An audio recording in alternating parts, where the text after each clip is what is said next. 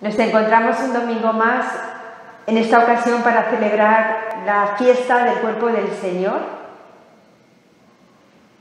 Un cuerpo que se ha querido entregar por amor a ti y por amor a mí hasta el extremo, hasta dar la vida, hasta dejarse partir, hasta dejarse herir. De la herida del costado, dicen los padres de la Iglesia, que nace el sacramento de la Eucaristía. Celebramos en este sacramento el pan que se parte y se reparte, como nos narra el Evangelio de hoy. Jesús bendice el pan, lo parte y lo reparte y sobra. Pues nosotros estamos llamados también hoy a dejarnos partir, a compartir nuestro pan,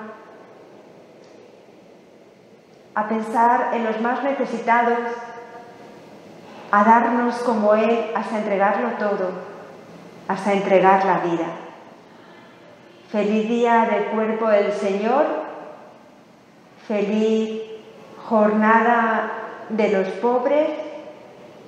Allí nos encontramos compartiendo el pan de Jesús, compartiendo nuestra vida con los que más lo necesiten.